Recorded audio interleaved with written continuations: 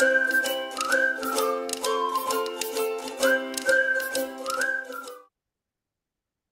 welcome. And today we'll be going over our Mexico toys data. In the previous video, we had uploaded and modeled it. So we're going to go to Power Query and take a look at our data. So click this. So right now we're in Power Query and the data is clean, but I just want to let you see how it will be if the data needs cleaning, what you have to do. So let's just check for duplicates. So I'm just going to press Control and click to highlight these column heads. Go to reduce rows, remove rows, and remove duplicates.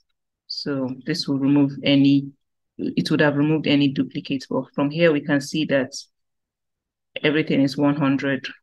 We don't have errors or empty spaces in our data. So we're just going to go back to our Power BI canvas and it will apply any changes. So we are going to be creating some columns and some measures to help us graph our visualizations. So the first thing we'll be looking at is we would like to get the cost and sales and profit and all that. So let's go to our data window and go to sales. So we have the units of each product. Now this is the unit sold because we're in the sales table. So I would like to know how much each unit cost and how much each unit was sold at, because we don't have this here. We don't have the cost price or the selling price on this table, but we have that information in the product table. We have the product cost and the product price. So we have to merge this table, and we're going to do that using the related function. So let's go back to our sales table, and we're going to create a new column. We'll create a new column, and we will name it gross sales, gross cost. So gross cost will be units, that's the units from the sales, times, we're going to use that related function to get the product price or the product cost. Press enter, and we get the gross cost. Next, we're going to get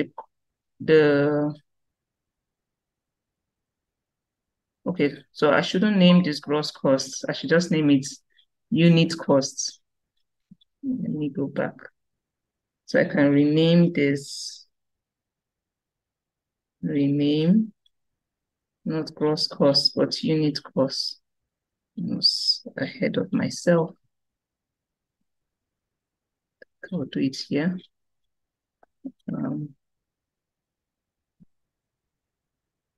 What's wrong with my typing? Unit cost.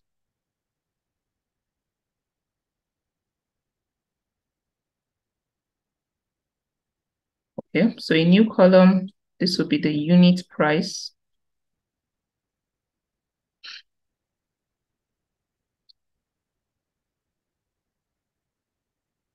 And do the same thing, units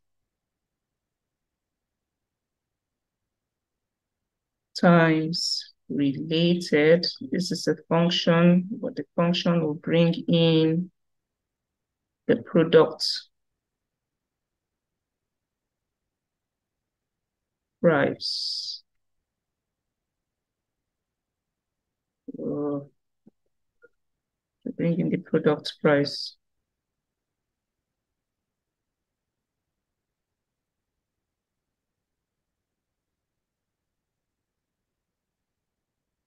Okay. Press enter, and we have our product price.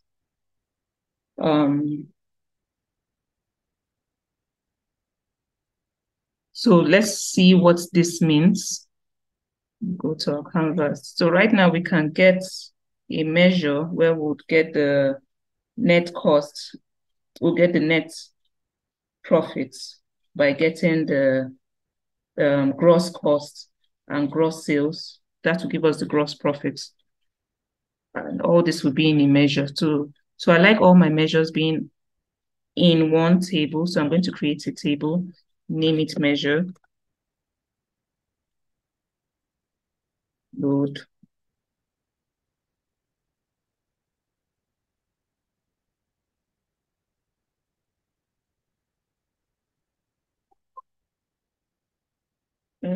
Let's wait for it a bit and create a new measure. This new measure is going to be our gross cost.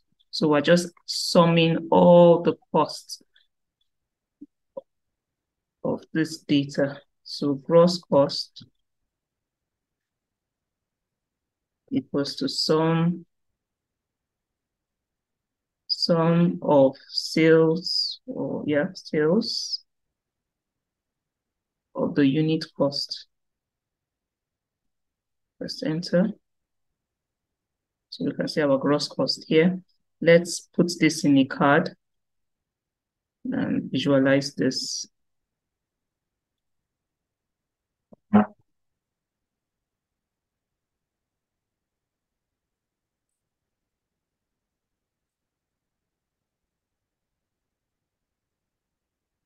Next, we're going to create gross sales. That is how much we sold, the selling price now. New measure.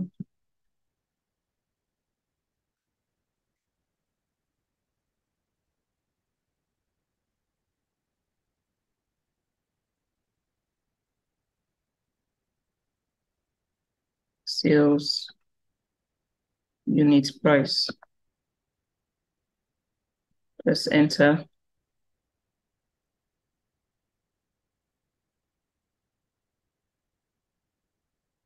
So to visualize this, I can just, since I want to use another card, I can just Control C, Control V, that's copy and paste, copy it. That's another way of duplicating it. And I will click here, the gross sales, drag it to this field. We now have our gross sales shown here in this card. So the next is to get the gross profit. I can delete this column one. It doesn't serve any purpose. When I created this measures table, every table should have at least a column. So a column was just automatically be created. So the column can be deleted. Delete from model. Yes. So I can create a new measure for the gross profits. I'll name it gross profits equals to, that will be the gross sales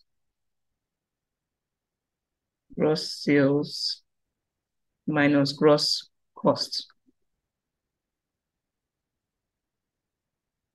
Press enter.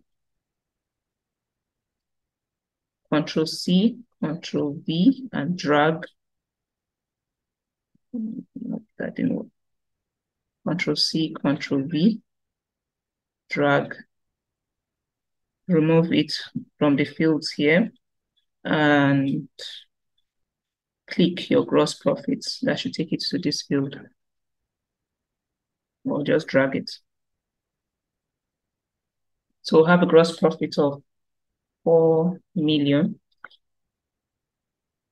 Now I want to find out the average sales transaction, or average transaction value. That means on average, what is the price that a customer pays when it comes to your store. That's how much the customer spends, when the customer comes to your store.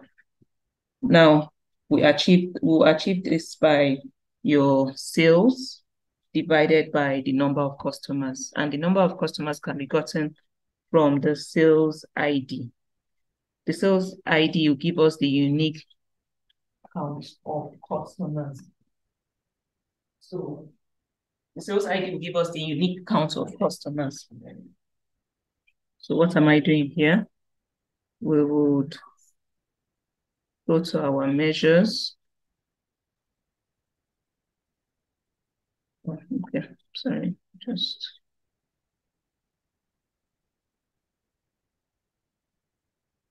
drag this back. Okay, so new measure.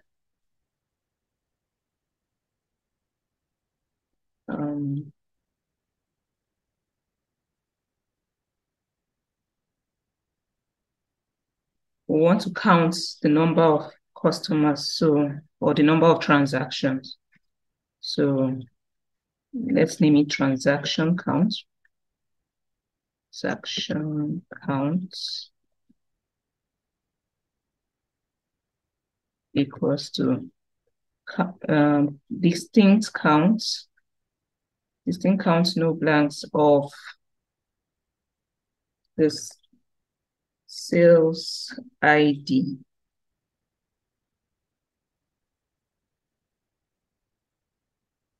Just enter. Let me just take a look at what that number is.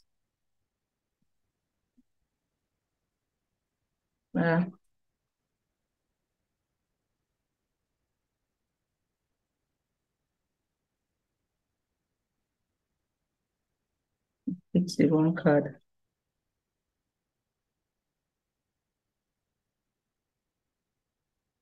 Okay, so this is the transaction count. Now, this transaction count is for 2 years. To get the average transaction value for sales would be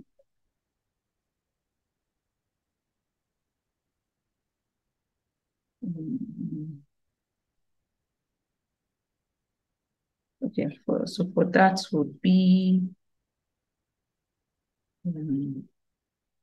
let's put it in a new measure.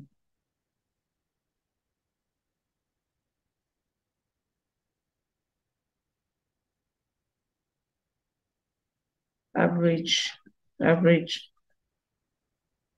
transaction value will be equals to your sales, your gross sales,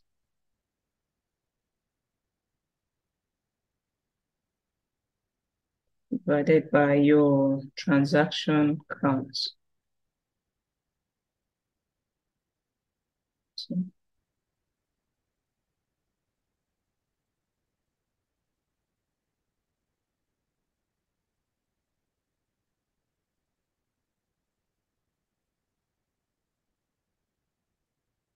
So on average, they spend $17 when on each transaction. That's just on average. One vital indices is the number of stores, because we're going to use it for lots of our visualization. So another new measure, and we'll just count the stores. So I'll name this as store counts equals to distinct counts of the store ID.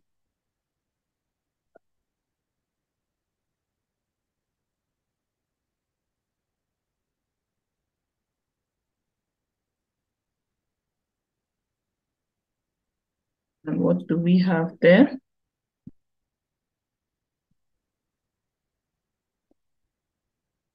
We have 50 stores. So let's start plotting some visualizations. I'm just going to reduce this so that we create space.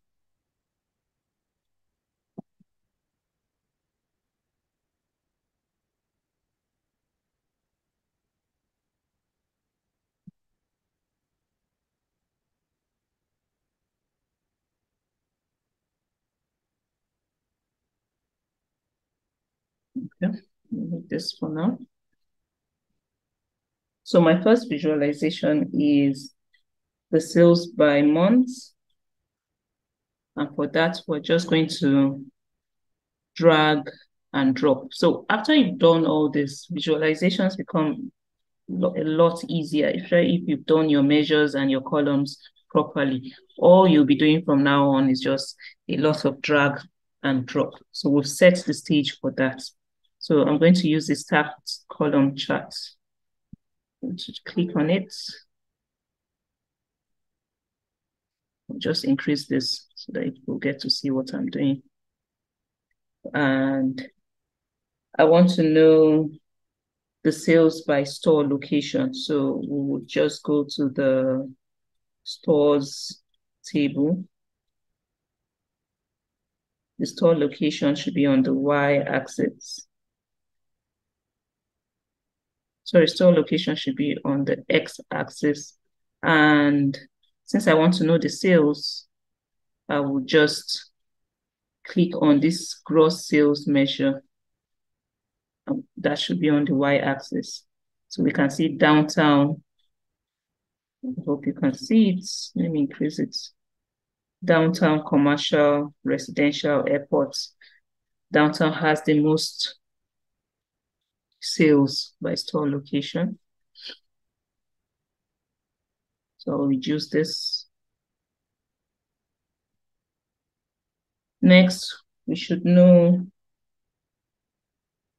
the sales by, okay, I said the sales by month. So let me use another stacked column chart.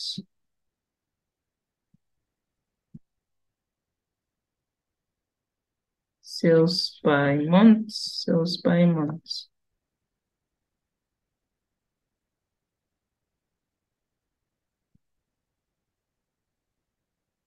So the sales is also going to be on the y-axis, and the month is on the sales table because that's where we have our date column. So I'm just going to click on months. Want to be on the x-axis.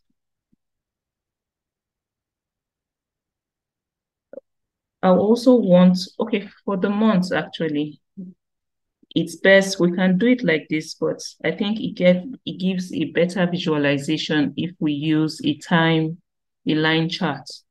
So I will instead click on a line chart, and you would get to see why I prefer this when I filter my visualization.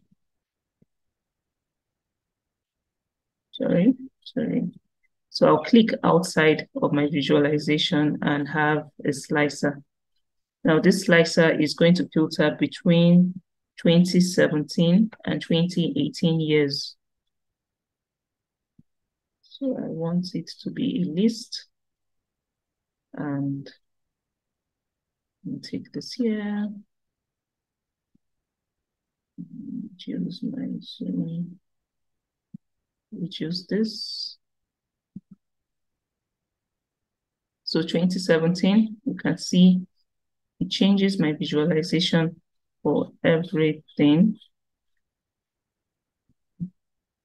for all the indices. You can see everything changes, and the graph changes.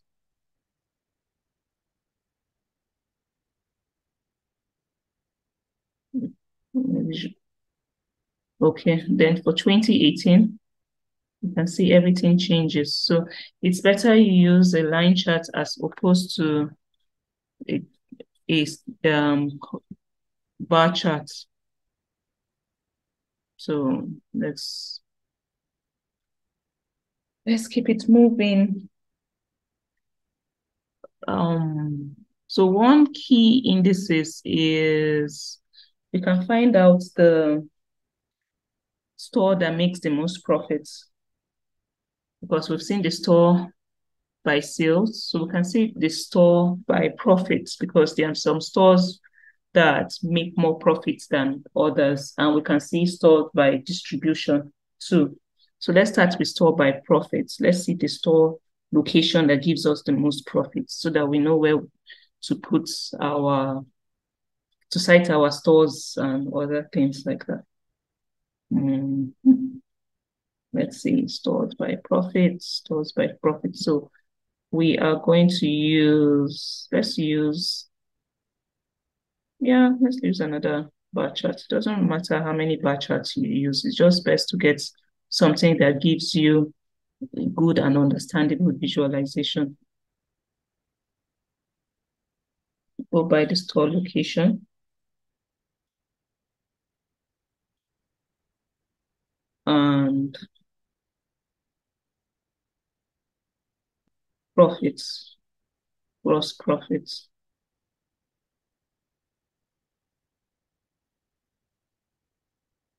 So downtown still gives us the most profits, but we can also look at the average profits. Yeah, we can look at the average profits by store location. Average profits by store location.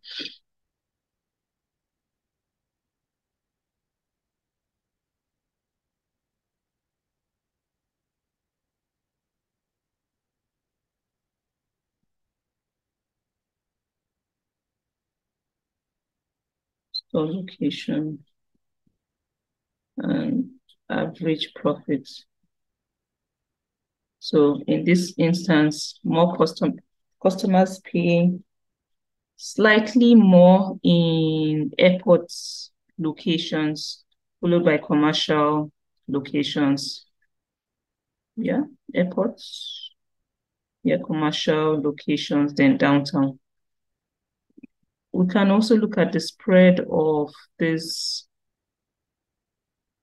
stores.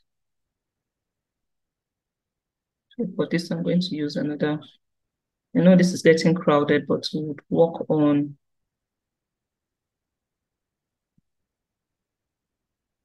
our formatting of the visualizations in the next video. Right now, let's just place everything in our canvas. So the spread of the store location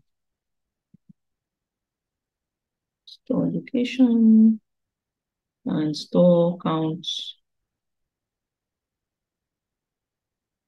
Okay, and you can see this.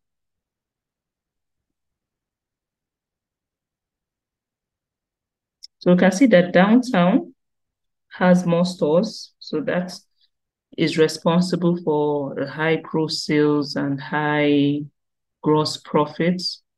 It has more stores. It has 29 stores, then 12 and all this. So when you sum this up, you should get these 50 stores. Also, you can see that, yes, downtown has more stores, but when it comes to the average value a customer pays, downtown is the least. So that shows that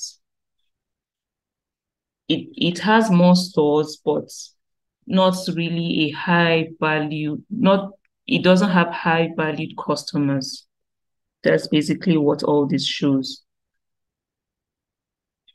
So I would end this video here because we basically looked at everything and I don't want this video to be very long. And I think it's already getting long. So we'll end this video here, and in the next video, we're going to clean format this and make it more appealing to the eyes.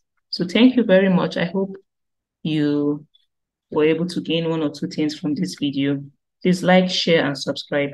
See you in the next video. Bye.